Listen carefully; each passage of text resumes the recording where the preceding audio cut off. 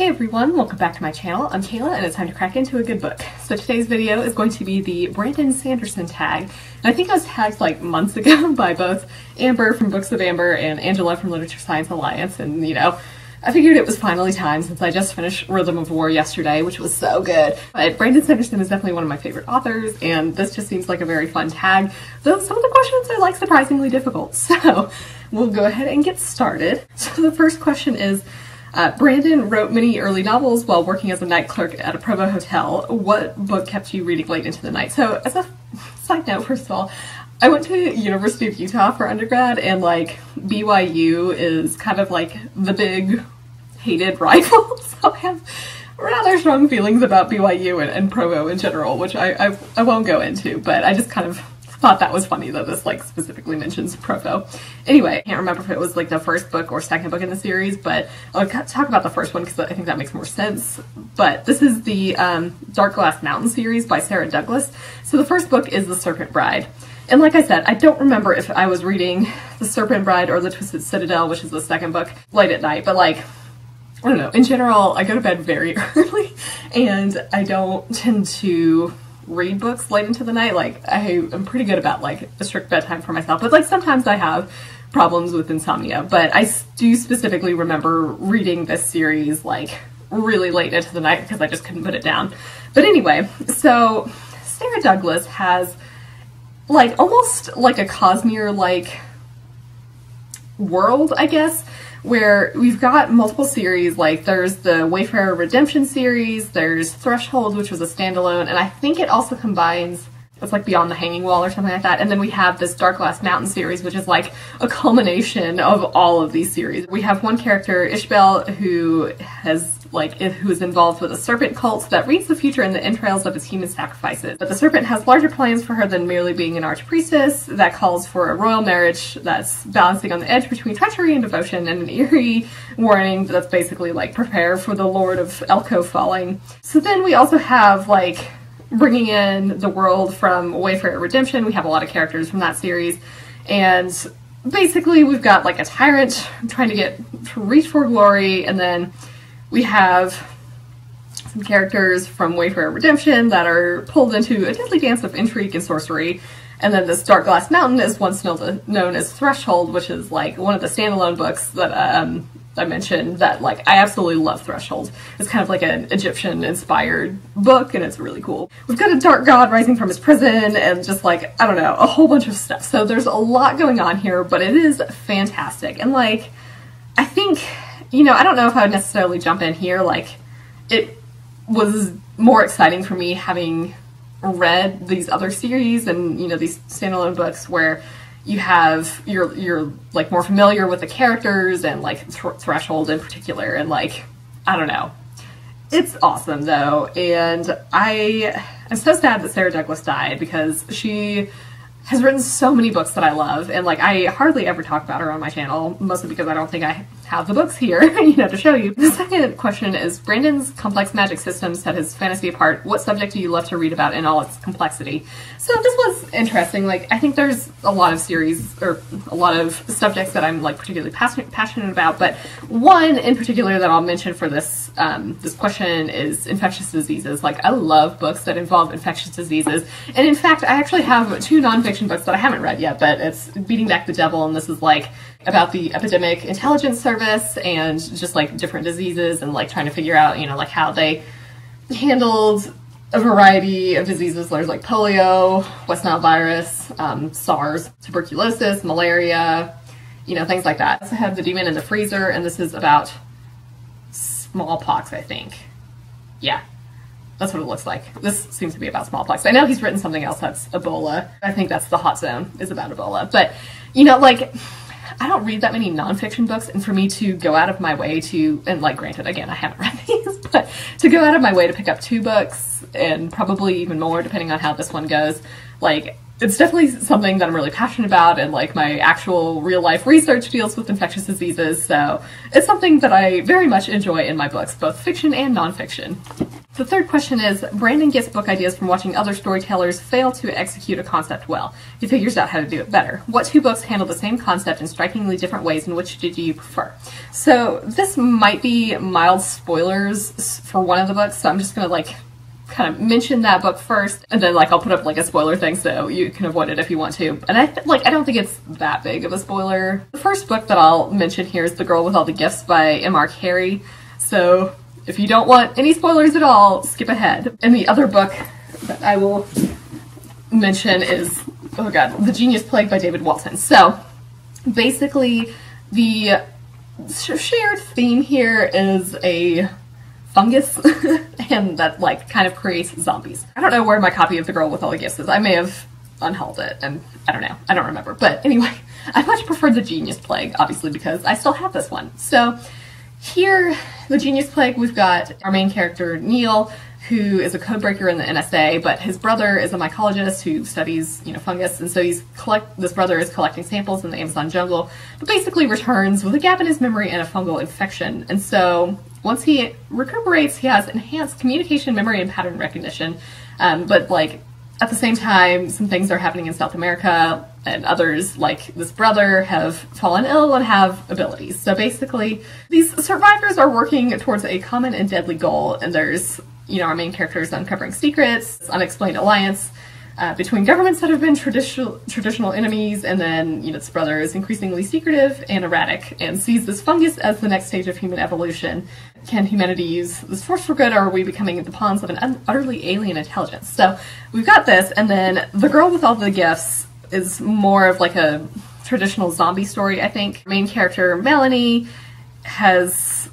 it just waits in her cell to be collected for class every morning, and when they come to get her, she's strapped into her wheelchair, the sergeant keeps his gun on her, and it's like she thinks they don't like her, she won't bite, but they don't laugh.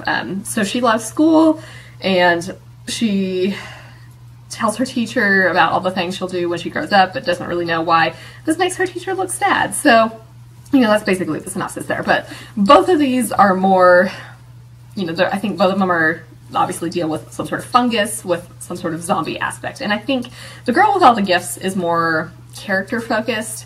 And I don't know, I just didn't love it as much as I thought I would. The Genius Plague is more of like a fast-paced thriller, and we're obviously still focused on the characters somewhat, but I think the story drew me in a lot more here than The Girl with All the Gifts. And so, I think this just varies on like what you're looking for with your fungus story, your fungus zombie story. This one I thought was much more chilling and just, I don't know, it was so much better for me. So similar like basis of the zombieism, but wildly different takes on it. Question 4. Child Brandon was recommended several books about dogs that die. As a result, he became a reluctant reader. Please share a formative, good or bad, childhood reading experience. So for this, I have like a few. So one of my aunts is actually a librarian, and every time we would go out to visit them, she would always check out books that she thought I would like from the library, and there would always be like a stack of books waiting for me. And I just definitely remember one of the very first things I would do every time we arrived at the house is run over to that shelf and see what books I had available to me to read. So, and my parents definitely read to me very early on and encouraged my reading, even though they're not big readers themselves. They, encouraged me to. So I have a lot of good, experiences with that. Another one that was kind of it's not really a bad experience, just kind of a mild annoyance. I remember being extremely annoyed about this when I was younger, but this was first grade, and by that point I was definitely reading very far ahead of the rest of my grade, and there were these Bob books, I think, that were just really basic things, and I was why do I have to read this? I'm so far beyond this point. What is this? And I remember, my teacher was had to explain to my parents, yes, I know she's farther past this point. I realize this, but we have to do it. It's a school requirement. But I remember just being this is beneath me. What is this bullshit? I don't want to do this. That was kind of funny. And then, with school, we had, I think they were called AR tests or something, or AR reading program, something along those lines. But, you know, it'd be like you read a book, you take quizzes and stuff, and then you could, like, work towards prizes. And naturally, like, I crushed that. I did a great job at that.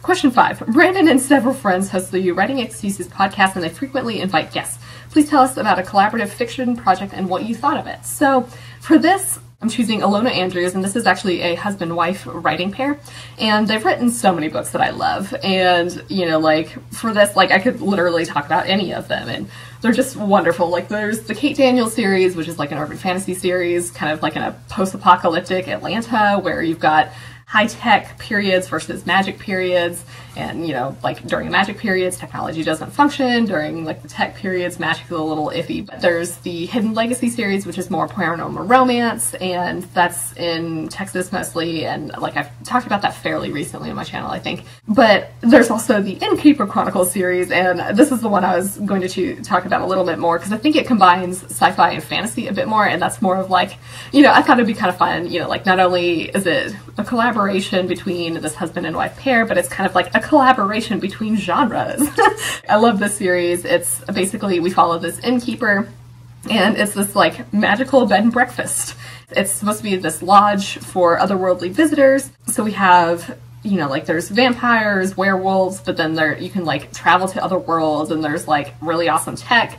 There's special magic that our main character has because she's an innkeeper, and, like, she can make specific rooms for guests based on, you know, like, what they want and, like, their personalities, things like that. I think most recently, in the latest one, there was, like, this, like, magical chicken group that were, like, debating philosophy or something like that. So the first one, I think there's something that's, like, trying to hunt at night, and our main character is, like, getting involved because she feels responsible for her neighbors, and then she's dealing with an alpha strain werewolf who is her neighbor. There's also this cosmic vampire soldier while trying to keep everybody safe, and there's this enemy is, you know, very smart, vicious, lethal, you know, it's like putting herself between the creature and her neighbors might cost her everything. So I just love everything Ilona Andrews, you know, the pair, everything they do. It is just, the writing just really speaks to me. Question 6 is, Brandon's first book, White Sand Prime, was rewritten and eventually converted into a graphic novel called White Sand. What book would you like to see in another format? So this is a bit of a challenge. I feel like there are so many books I would love to see in another format, but I'm going to choose 6 Weeks by Mur Lafferty, and this is essentially like a closed circle murder mystery in space with clones. So here, you know, it's like, we've got this lone ship, a murdered crew, and a clone who must find her own killer before they strike again. So it's like, in the depths of space, it's pretty normal to wake up in a cloning vat. The streaks of blood, however, not so normal. So our main character has been cloned before. Usually when she wakes up, sorry, Samus is barking at who knows what right now. Usually when she wakes up as a new clone, her first memory is how she died, but this time she has no idea because her memories are incomplete, and she's not the only one to have died recently. So I think that this is a really great sci-fi book. It's a standalone, it's, you know, like a murder mystery in space with clones, like, it's so awesome. So I would love to see this as a movie, kind of like a Knives Out type movie, because I feel like that has a very similar vibe, where this, you know, this closed circle murder mystery type thing. Now, I will say, I don't know how well it would be able to translate this whole clone situation, and if, you know, you'd be able to, like, easily tell if it was, like, which clone you're on. But I feel like that would just be super awesome, and, you know, I think the thing with Knives Out was, like, it was such a fresh movie idea that it just, like, was so good. There was some humor to it, so I feel like, you know, just more, I don't know, I mean, I do love a good closed circle murder mystery in general, but, like, more movies like that are kind of more innovative and fresh would be awesome, and I feel like this would be a good option for that. The next question is question 7.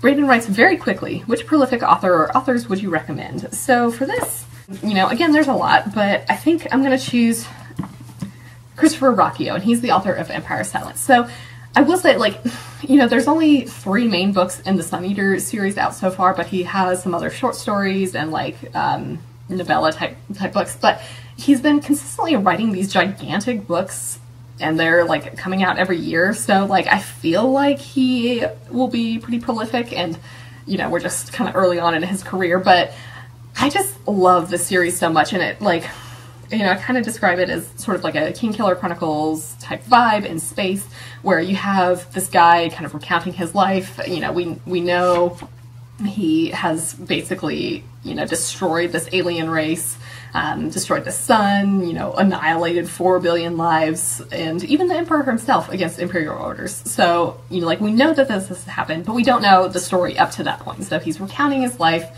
And so here it's kind of like a smaller scale on one planet. He's fighting as a gladiator, but then after that, like, it really expands where you've got, you know, like, actual space and you're flying around, and there's just been some incredibly shocking moments. And, you know, like the most recent one, there was like a straight up sci-fi horror scene, and it was really awesome. So I just really love this series, but I hardly ever hear anyone talk about it other than like a handful of people. So I really want more people to read this series. I think it's awesome, and I think, you know, he seems to have proven that he is going to write pretty consistently. So yeah, I'm excited for this series to keep going. Question 8. Brandon's Cosmere Universe books are grounded in Platonic philosophy. What book or series gets you really excited about the source material? I'm actually going to talk about The Song of Achilles by Madeline Miller. So I really love the Trojan War, and this is obviously about Achilles. So it's obviously about Achilles growing up, but we also have Patroclus, and I have no idea if I'm pronouncing that right. And so they're like brought together and form this bond, you know, follows their training, and then obviously we've got the Trojan War happening, and it's just such a lovely story. And like, I really also liked Circe by Madeline Miller, and you know, she does, I just enjoy mythology in general. I do love specifically the Trojan War, and reading this, like, it's just so wonderful. There's like just a touching romance, and like, obviously, you know, the general strokes of the story, but how you get there is just very magical, and I would definitely recommend her books. Question 9. Brandon loves to show multiple sides of every issue and to contrast character values. Please share a book that handles controversy well. So this was actually really difficult to choose, and, you know, I think I'm going to talk about Ink and Bone, which is the first book in the Great Library series by Rachel Caine. So the, I guess, controversial topic here that it tackles is censorship. So basically, we're in this like alternate world where the Great Library of Alexandria didn't burn down. And basically what's happened is this Great Library is the strict controller of, you know, the flow of knowledge. So we've got alchemy allowing the library to deliver the content of the greatest works of history instantly, but you can't, personal ownership of books is forbidden. One of our main characters, Jess, comes from this family that's kind of like a book smuggling family, and he's sent to the library as a spy, and, you know, his loyalties end up being tested while he's training to enter the library service. One of his friends accidentally commits heresy by creating a device that could change the world, and it's like, you know, just our main character discovers that those who control the Great Library believe knowledge is more valuable than any human life, and soon both heretics and books will burn. So yeah, I think it's a really great exploration of censorship and just like controlling access to knowledge and books. I really love this series. It's super fun. I love this like alternate history world. The library is fascinating. We've got kind of some like magical aspects here. Then we also have like, you know, technology and these inventions that the library is trying to suppress. So yeah, I just definitely love this series and would highly recommend it. And finally, the last question is question 10. Brandon Sanderson is a writing teacher, and unlike some writing teachers, he posts his lectures online for free.